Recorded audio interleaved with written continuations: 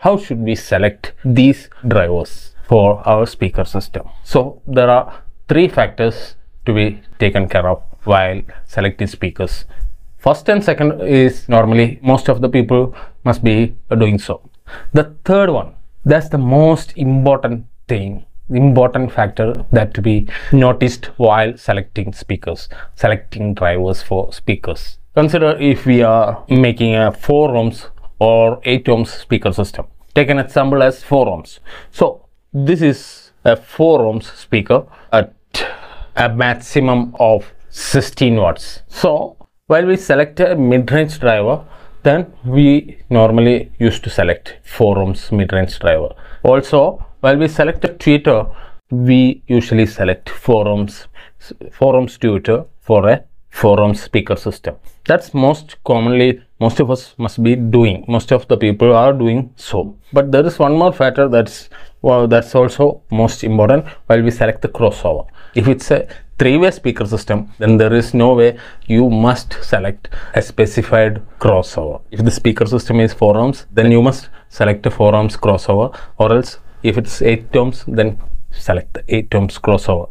Then the second one, that is the watts. If the speaker system is of 50 watts, then how can we select the separate drivers to make it 50 watts? If you are using this woofer for bass driver and this tweeter for high frequency, and you are making a 2-way box for about 50 watts at 4 ohms, so both of these are 4 ohms, then how to select the watts? If the amplifier is 50 watts, then select a woofer that is 40 to 45, maximum 45 or 40 watts, and select the tweeter at 10 to 15 watts. If you are selecting a 40 watts woofer, then select the tweeter at 10 watts. If you are selecting the woofer at 35 watts, then select the tweeter at 15 watts. If you are selecting the woofer at 45 watts, then select the tweeter at 5 watts. That's the way to match the watts. And next, the main issue, that's the most important thing that to be noticed while selecting the speakers, selecting the drivers for your speaker system. And that's not a dangerous issue. You can experience a type of sounds, maybe high or maybe low or maybe mid. Any of those frequency must be boosted, you can experience that frequency more than the other frequencies. How that matters is because of the sensitivity.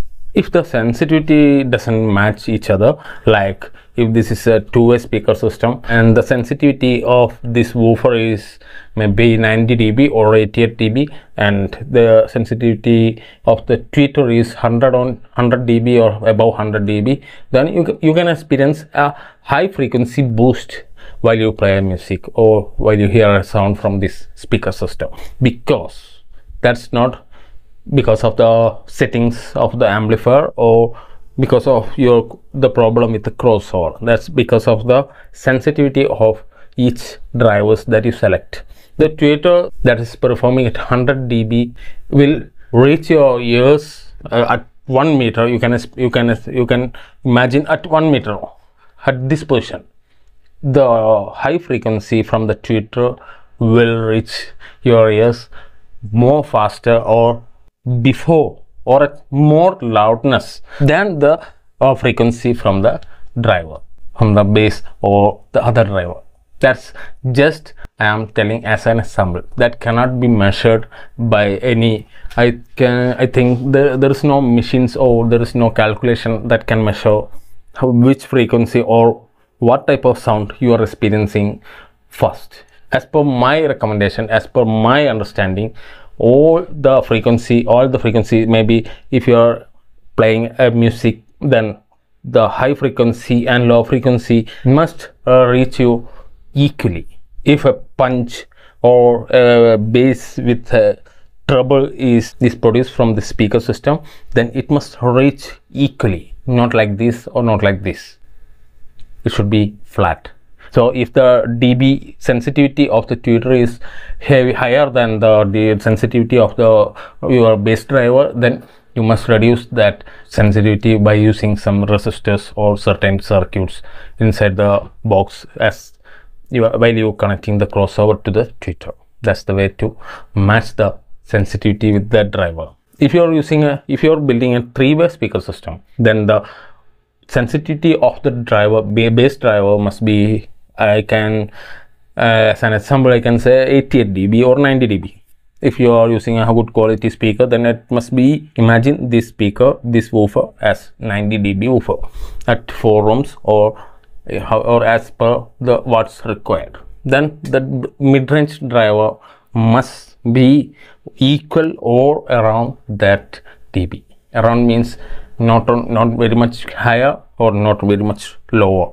Try to match the mid-range driver with the bass driver. That's the best way that I can explain, and you will never get any tweeter that must be playing below 90 dB. I think I have never seen or I have never experienced such a tweeter. So you can just reduce output level of the tweeter using a resistor in the crossover. That's the only way to match the dB with the other drivers. That's the way you should select any drivers, as many drivers for your speaker system. That's one of the best way to select. That's why we usually recommend you must select the drivers for a speaker system from the same brand, at same watts, at same ohms, at same dB. So that's one of the best way that I experienced, that I have learned by my own experience while selecting the drivers for making best speaker system. You can use that that's the same example for tower speakers, floor standers, or as many speakers that your home theater has. If it is a 5.1 speaker system, then you must select the 5 channels at same dB at same ohms at specified watts. The ohms must be matched, the sensitivity must be matched, the watts can vary across a little bit, but the other two must be matched. If you didn't match the speaker sensitivity or ohms, then you cannot experience that perfect balance, perfect image from your speaker system. Perfect imaging. The imaging should be at here. If you have positioned all the speakers to you, then the imaging must be here with the visual. If you are watching a movie, then with the imaging must be with the visual at here. It should be here. That's the way you can experience it. But if any of those factors are not matched, then you cannot experience that image. The image must be somewhere here, or you cannot experience that. You can just hear a sound from your system. That's the problem that may occur. So I think that must be a useful tip for you. So if you feel like there is a useful information in this video, then please hit the like button, subscribe to watch more of my videos. Thanks for watching.